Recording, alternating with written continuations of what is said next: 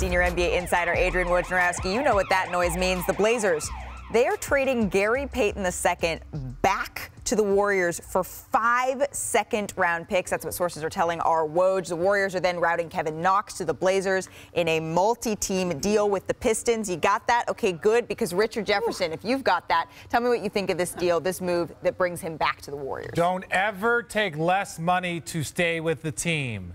Don't ever take less money. Why? Because what the Warriors had to offer GP, he went and got his money from Portland. He earned his money, deserved his money. And then they were like, okay, maybe he was worth all those dollars. And so when I look at this, Gary Payton is going to go back. I think the Warriors, they needed more of a defensive identity.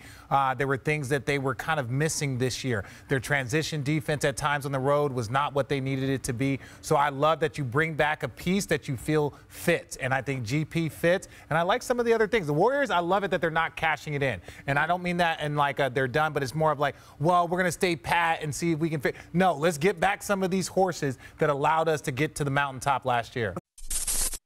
Thanks for watching ESPN on YouTube. For live streaming, sports, and premium content, subscribe to ESPN+.